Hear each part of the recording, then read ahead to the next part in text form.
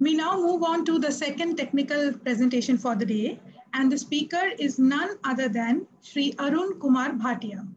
Although he needs no introduction, but just to formally introduce him to the audience, a few lines about him. Sir is a consultant, facilitator, and trainer. From the last 17 years, he is based in UAE with exposure to Middle East, North Africa, Indian subcontinent, and EU region. He gained experience in diverse faculties, including project design, project management, product application, and project sales, while working with international groups like Maikawa Japan, GEA Germany, and Gunter Germany. He is also a board member for Ammonia Association of India, that is AAR, and fellow member and follower of international associations, including ASHRAE, IIAR, and TMI from USA. Sir is going to be talking today on a very interesting topic, that is energy efficiency through improved air distribution using CFD analysis. Welcome, sir. The stage is all set and yours. Thank you very much. Thank you, Ishre. Thank you, Nuremberg Messe, Ref Cold India, and entire team working in refrigeration and cold chain industry. So today's topic, which I've been given responsibility, related to air movement. So the topic is energy efficiency through improved air distribution using CFD analysis.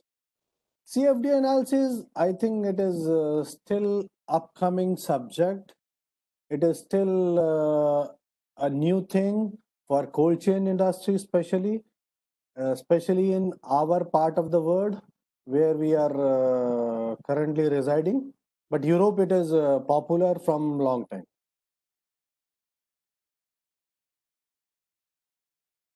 Now the topics I will talk today is that are divided in, first of all, we talk basic, which is refrigeration, and then we talk about air management, which is related to the topic.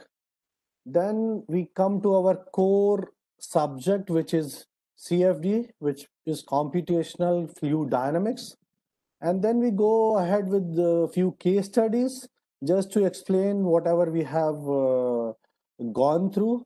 And then there'll be a question and answers. So let us start the presentation. So normal vapor compression refrigeration system, we have a condenser, we have a compressor, we have a evaporator, and we have expansion valve.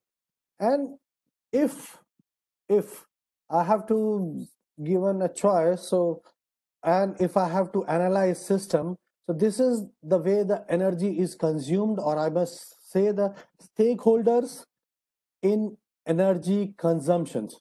So compressors, of course, they will consume most of the energy, and then coil are the most important part of any cold chain or food chain application where air coolers or air cooling coils consume lot of energy. So today our focus will be to understand how we can reduce or how we can optimize or how we can help people understanding that there is a possibility,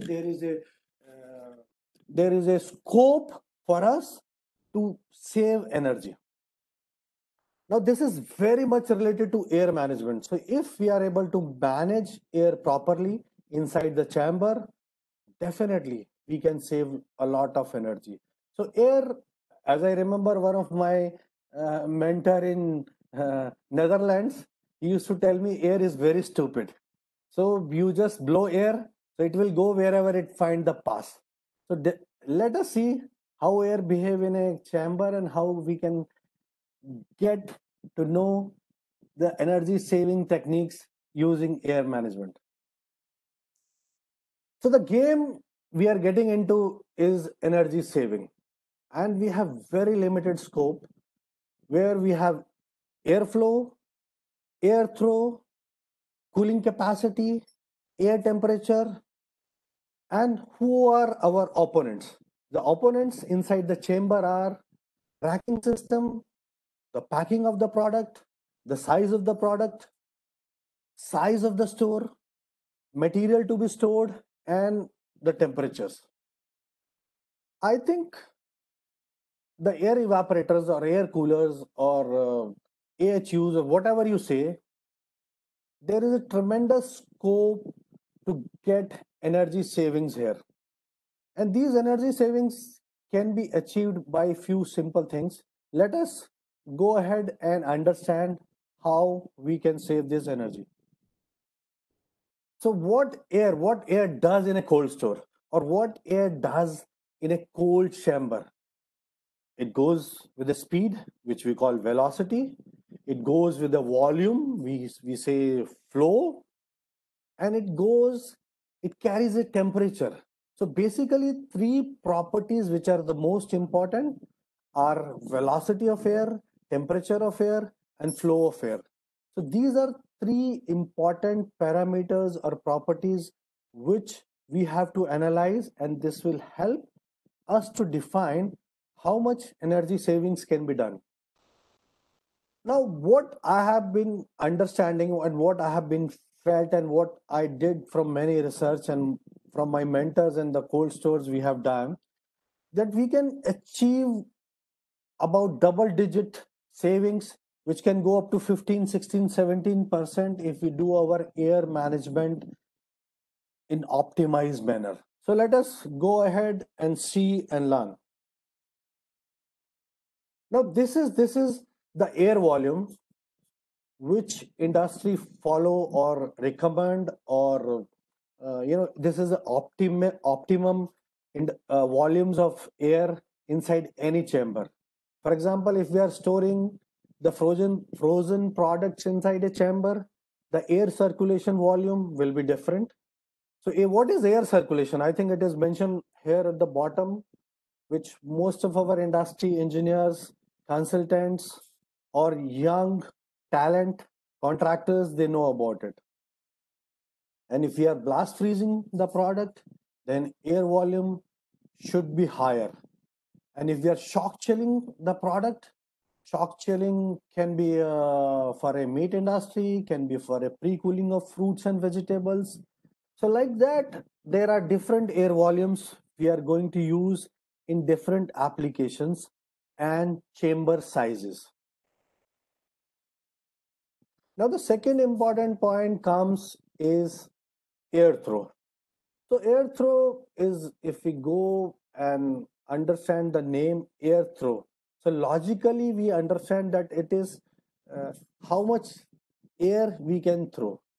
So understanding here is, if I am putting evaporators or air cooler at one side of the room, the end of the room should be covered.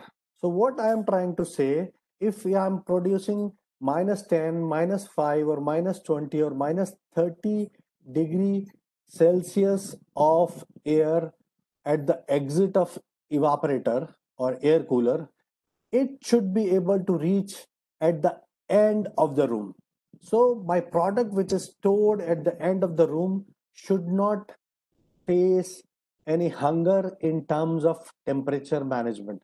So the product which is stored in front rows can get the same equal treatment in terms of temperature management, which is very important and essential to maintain the quality of the product. Now evaporators, in standard evaporators, we use two type of evaporators. One is blowing downwards and another is blowing horizontally. So the case studies which I will take, they are also related to these two kind of evaporators. One is going horizontal flow of air, another is vertical flow of air. And the next important point is the temperature management inside the cold room or in the chambers. So temperature management, what I can understand from this, if I am producing X temperature of air, it should reach to entire room, and this must return to the air cooler. If the air is not reaching properly back to air cooler, then also there is a lot of efficiency management on the stake. So we have to also make sure that whatever air we are generating of X volume and Y degrees Celsius, it should come back with a proper flow.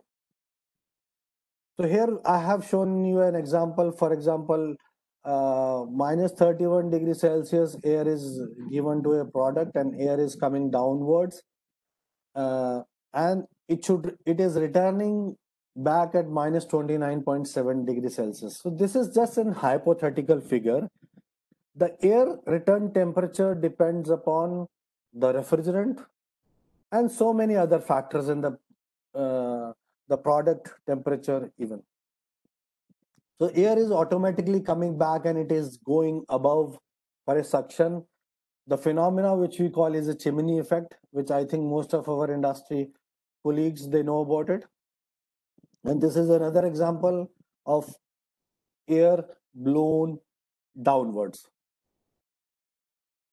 Now here comes our main topic of today, which we call computational fluid dynamics or CFD. As I remember, I came across these terms, I think 10 years back, when we used to visit for a lot of training and brainstorming sessions. And then I was amazed to see how companies in Europe were using this method to create efficiencies because the energy costs were started rising there. And the challenge was how a contractor or a manufacturer or engineer, consultant, or any other stakeholder in food chain or cold chain can help reduce energy consumption in cold stores. So then this computational fluid dynamics came in action, or rather, I personally came across this term. So what is CFD? The first question comes to our mind or my mind. So it is nothing but if you go to developed countries, there is a driving test. So they are done virtually, right? There is a simulation. So it is same way. What we are trying to do here is from some equations for if we go ahead and study these equations, this will be entire big sessions, and I'm not master for that. Like Navier-Stokes equations, turbulence modeling, which depends on Reynolds numbers, and there are some other modeling techniques where we go ahead and learn and achieve what is CFD. Now, the first step in computational fluid dynamics or CFD, now onwards, I will only use shorter name CFD. We have a data for a cold store or we have a data for a chamber. Now, every chamber we design or every racking system we put or any product we put inside, there is always a CAD drawing we start with. As a contractor or as an engineer or as a consultant, we start with a drawing. So CFD is also simple. So the first step is to create a drawing, which can be a CAD data or any other form of drawing. Then that drawing is divided into certain mesh or matrix or certain area where a lot of points can be used as a reference. So we call technical terms are there. We divide this area, and these small parts are in an area are defined in a boundaries, and we can domain this as a tags. For example, if I put a triangle here in the chamber, these are the boxes. So understand in a way that this is a blast freezer or this is a cold room, and product stored in X square having different temperature airflow. product stored at the extreme end of this chamber in a Y block. So this we are just trying to do to understand that in a particular area or a particular space, how much temperature, how much airflow, and how much other parameters can be found, and those parameters can be analyzed to achieve our goal. And this information, these parameters can be fed into a software which we call CFD solver or CFD simulator. And then we get the desired result. And from the desired result, we get our study done and we go ahead making our design analysis. Now let's go ahead.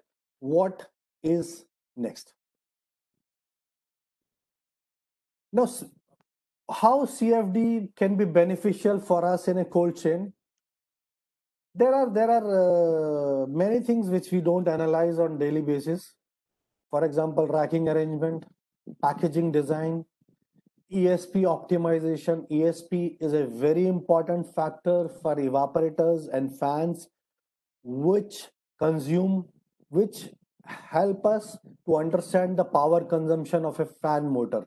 Or rather, higher the ESP, we have to put stronger motor, which means a higher kilowatt.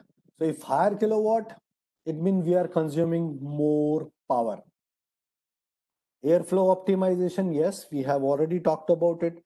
If we have less airflow or less air volumes, we cannot achieve our cooling results, we cannot achieve our product quality, we cannot achieve the desired result which are required for a healthy and a nutritious product. Indeed, the next important point is chambers geometry. Chamber geometry, yes, it plays important role, because if your chamber is a larger chamber, for example, I have seen evaporators, the chambers are long, the length of the chamber is like 100-meter long, which for our country like India or Indian subcontinent, so 100-meter long chamber, personally I have not seen. And the height of the chamber 30 to 40 meters, which definitely a challenge for us to understand how much we do air optimization inside the chamber. So chamber geometry is very important for air temperature optimization. So the main objective, we may conclude that CFD is a simulation to remove traditional barriers to analyze better design and achieve double-digit energy savings. For what? So what is CFD? Which means we just trying to do a simulation just before the project to be done or just before the projects to be installed. So it helps us for us to design optimization or anything which can help us to foresee the future of our chamber and help us to optimize the performance. But here we are only talking about air distribution and air management using CFD. So here I have given some thermographic images which I have received from some of the reputed manufacturers from Europe, and I have acknowledged them in last of my slide. I cannot say the names because that is. Now here if you can see, there are the color wise you can see temperature from bottom to top. Darker blue is a extreme range of temperature, -27, and the red is -20. So the parameters you can always put in CFD simulation software. The color settings, the parameters you can always put. For example, in this case, the simulation engineer have considered -27 for dark blue and -20 for extreme red. So this can be changed also. So first slide, I missed to mention that evaporators are placed at 3 sidewise blowing in a chamber. And the second we see the effect here. The third, the temperature distribution can be analyzed if evaporator is on the side wall of the chamber. And similarly, velocity streamlines. For example, here we can see how the air is blown and seen at the end of the chamber. And below right, you may witness velocity distribution in meter per second and the chamber temperature profile also.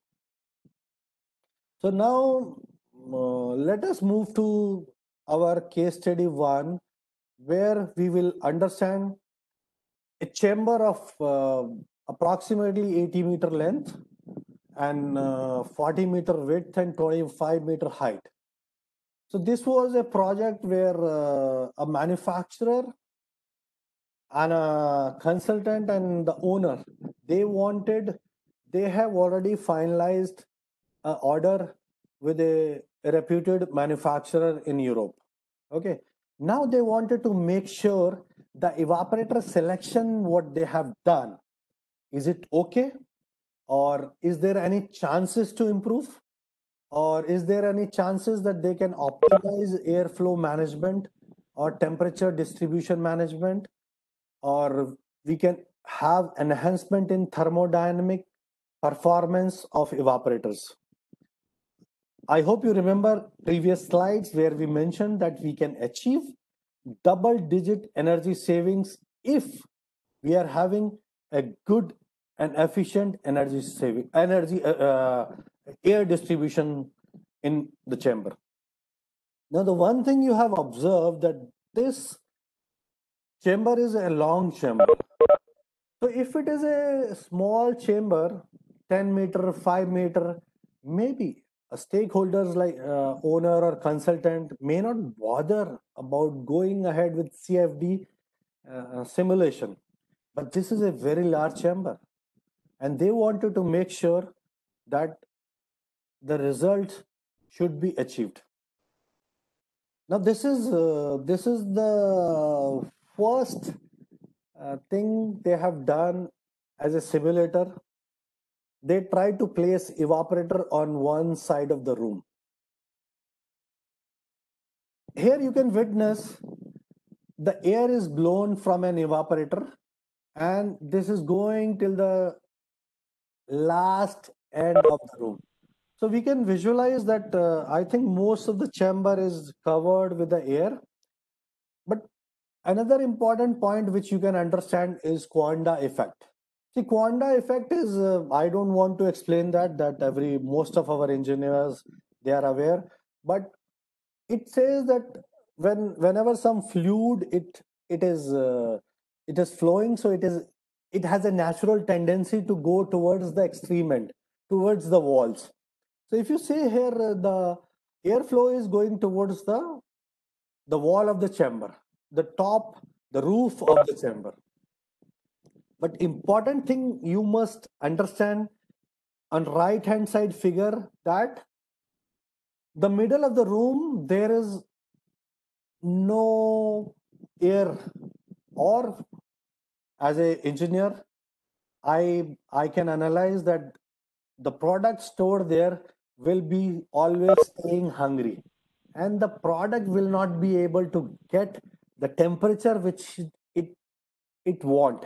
So which means the product store here may not be a good quality, may not be as per the standards required for nutritional value, or it may be spoiled product. Now the second simulation done in this case was where two evaporators are clearly visible.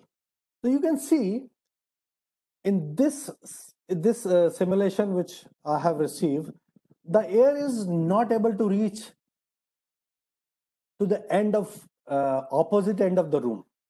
So we have a challenge here that the product which is stored at extreme end of the room, the product is not getting enough air, which means product may get spoiled. So what we should do next? We should have high capacity fans, which means high capacity motors, or we try to change the speed of the fan. There are various options available, but it is a prerogative of a designer, because a designer knows what evaporators and what conditions is actually existing at the site. Or a simulation software can only define the parameters which we put inside the software.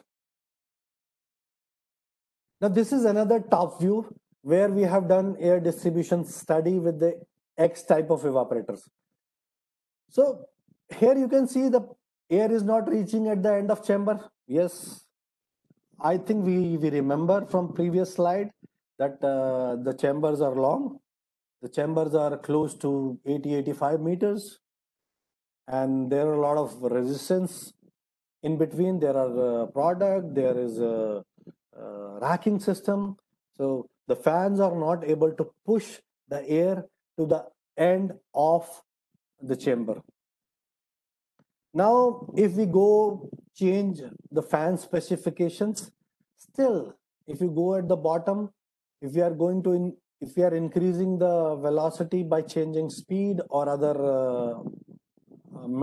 other measures, then we can observe in a bottom there is a zones. If you see these lighter color zones, so these zones, you can see there is no enough temperature management. When I say temperature management, so we are not able to manage the temperature of the product which is lying on the racks. Okay. For example, if I have stored ice cream at minus 25 and the manufacturer specification is the stored temperature should be minus 22 plus minus 1 degree or minus 24 plus minus 1 degree. So I cannot go below certain recommended temperatures, because this, if that particular product or ice cream go below certain temperature range, it may lose its properties, which means losing a taste in a layman understanding, and in a food technologist understanding, that it loses its structure, which is healthy and nutritional value. So what designer will do? Designer have studied that these evaporators or different simulations, higher airflow, lower airflow, extreme velocity, he is not able to do the justice to the chamber. So then he does another, the same test. He has seen the velocity streamlines.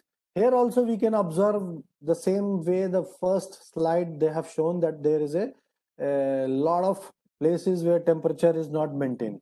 So now in this case study we can understand that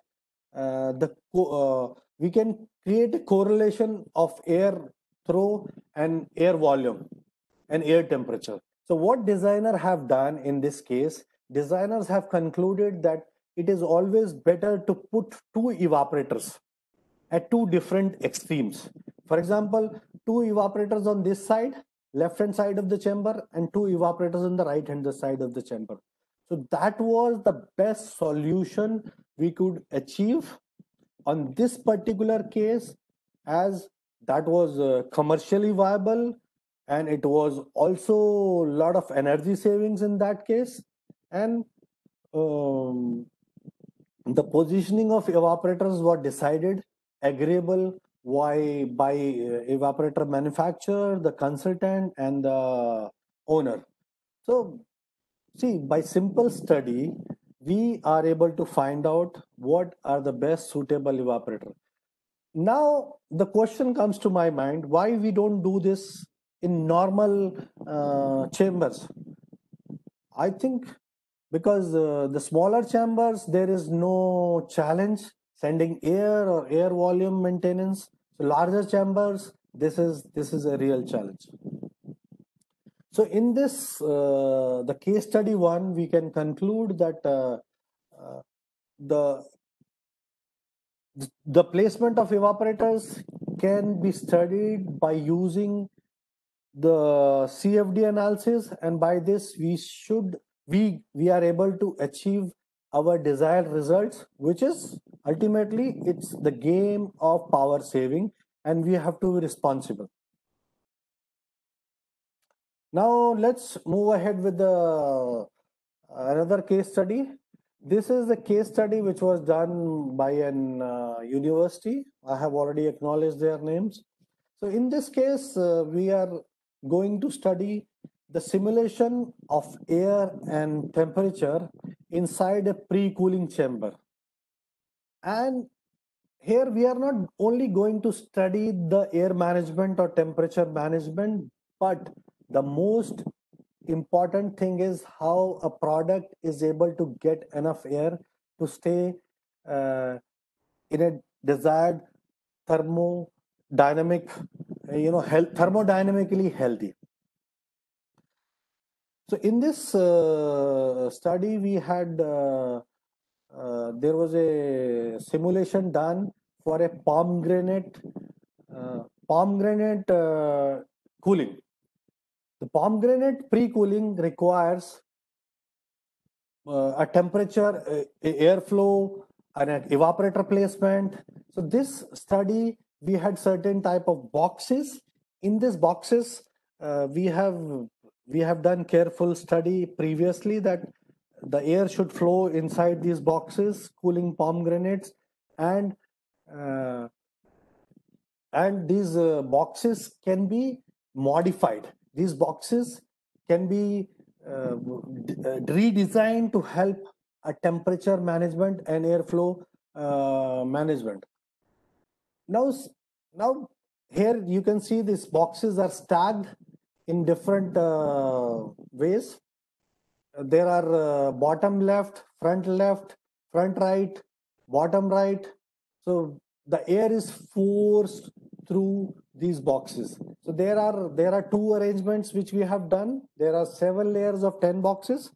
There are 10 and CT2 boxes, 8 layers of 12 boxes. And each carton is packed with 12 pomegranates. The weight was approximately 4 kg. And then we went ahead. And what we found was very interesting, that CT2 type of packaging, okay, has a lowest pressure loss. See, pressure is very important for air management. In this case, the design of the box, a particular design of the box, which we'll also see in next slide, there was a higher pressure resistance.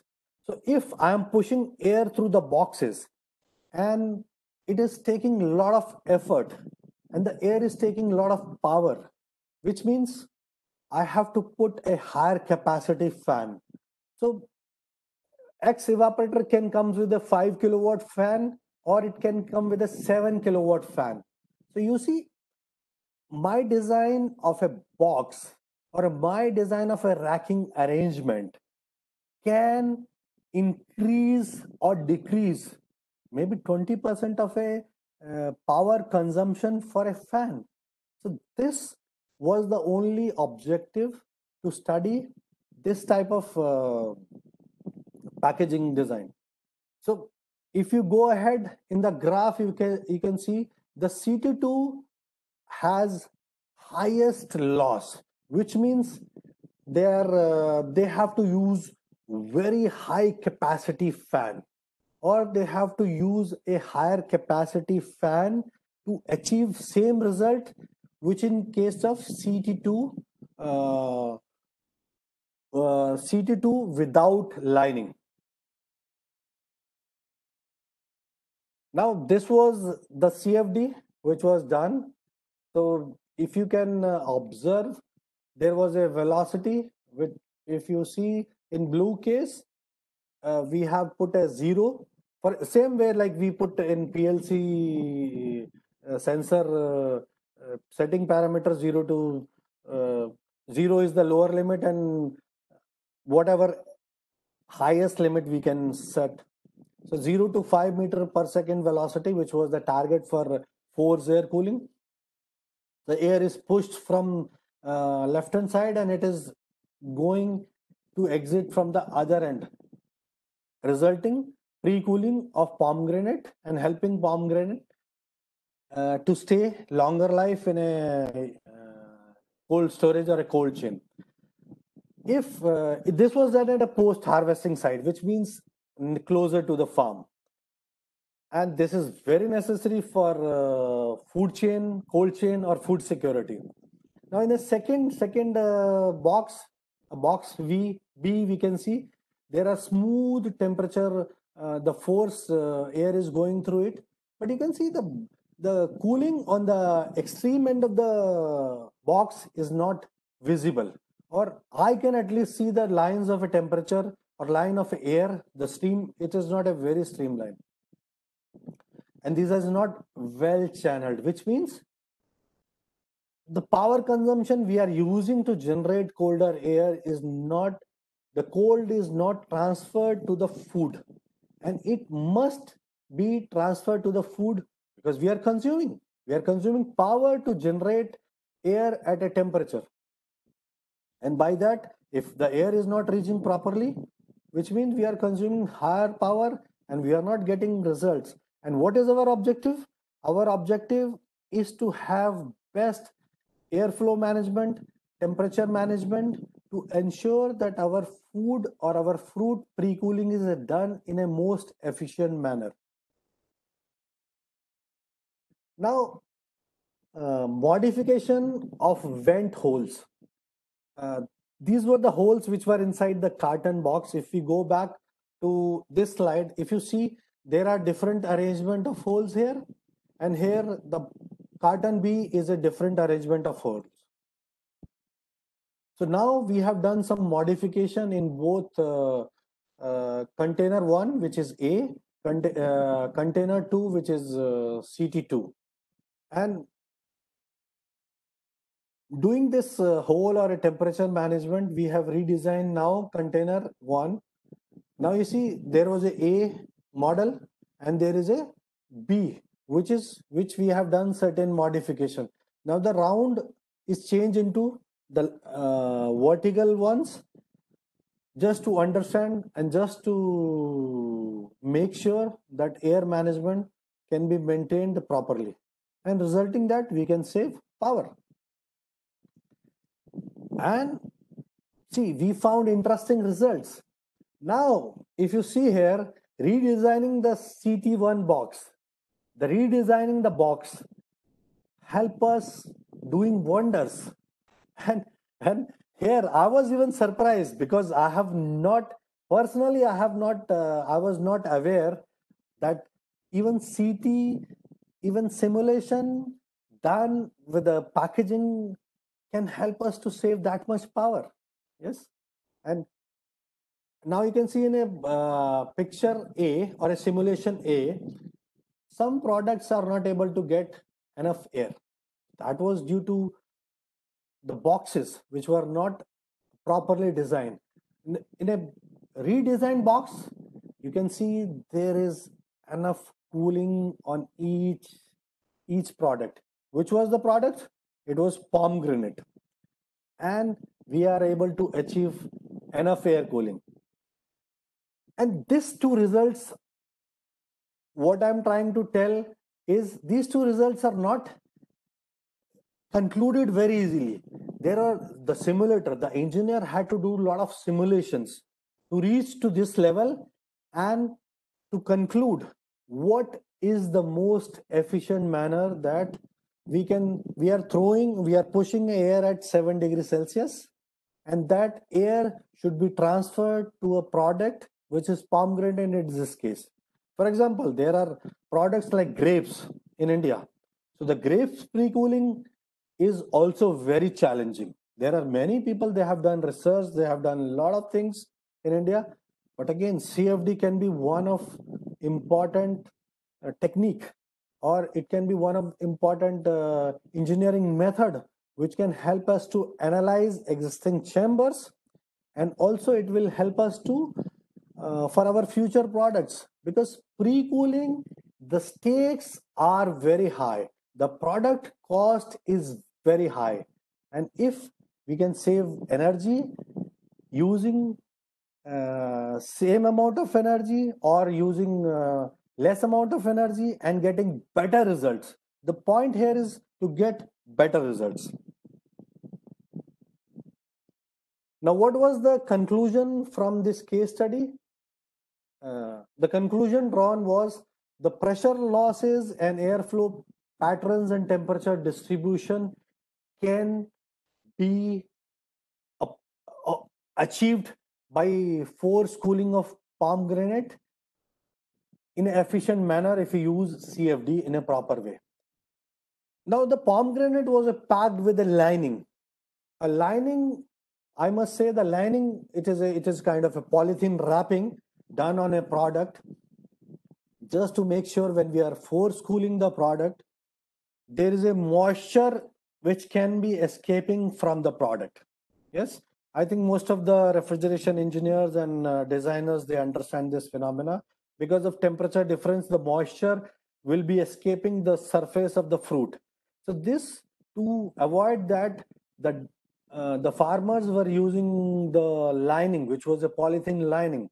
So that the way they were using the lining, there were a lot of velocity losses, and the temperature and airflow management was not able to use properly. So our external static pressure or a pressure on the air was so high that we were consuming more power. So by CFD simulations, we have highlighted or we understood that it is essential and it is the most important that we must understand that design of packaging is very important in airflow management. Even smaller details like plastic lining, packaging, crate arrangement is essential, and it is a key parameter which can help us to reduce power consumption. So don't forget, we are using same evaporator, we are using same fans, but we are now getting higher effect of air transfer or a cooling transfer to the product. How? Because we are able to study or simulate the performance through CFD. Now, this case study also highlighted that force cooling of pomegranate fruit is essential at post harvesting site. But how we can make this power efficient, how we can make this energy efficient, that we can reduce significant load on the fans by changing package design, by changing airflow management, by modification of lining or modification of packing. I think with that, I will end, and I am at the 41 minute of my presentation. I think that was the time allocated to me. So I will hand over to the for the question answer, because I would like to take more question answers. Yes, over to you for question answers. Which type of facility is CFD most essential for? I think this is the question which I always ask myself, and there is a thin line. But I personally believe the store which is like a big chambers, stores which having larger areas, the stores which, for example, the store which we studied in a case study one was an 80-meter long. So airflow, air throw, air volume, temperature management was a challenge. So if I'm the owner, if I'm the consultant, I will definitely go for a simulation, CFD simulation for these kind of store. So my answer to this is that store with the larger areas, larger areas in length, width, and height, we must try to go for CFD simulation. This is first part. Second, also, wherever we have a high value product and power consumption is very high. For example, pre-cooling rooms, there are a lot of products and the pre-coolings or blast freezing is done in a shorter period of time. And the power consumption there is very high, and it is a money-making machines. and it is there we consume very high power. And I would recommend so high bay cold stores, which is high height, longer lengths, and also pre-cooling rooms and blast freezer rooms. So I hope I am able to answer. How difficult is it to set up an efficient CFD infrastructure with lab, professionals, etc.? See, CFD is very much relevant to our country, as I always believe that Indian brains are one of the best brains in the world. And I'm really proud that I'm an Indian and I owe whatever I learned to India. So my country is very special, and the project what we are doing is also very special. And we are always willing to take risk and doing new techniques in our cold chain industry.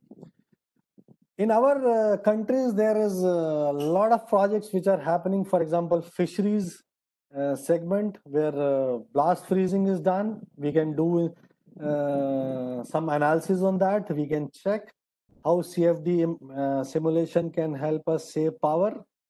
Because till date, we are only believing on certain manufacturers. We don't know how the result of a particular evaporator will be transformed, or rather it will help us to get a desired result which is promised. A pre-cooling room, for example, state like Maharashtra, where a lot of grape pre-cooling is done. There are other states where a lot of pre-coolings of other fruits and vegetables is done.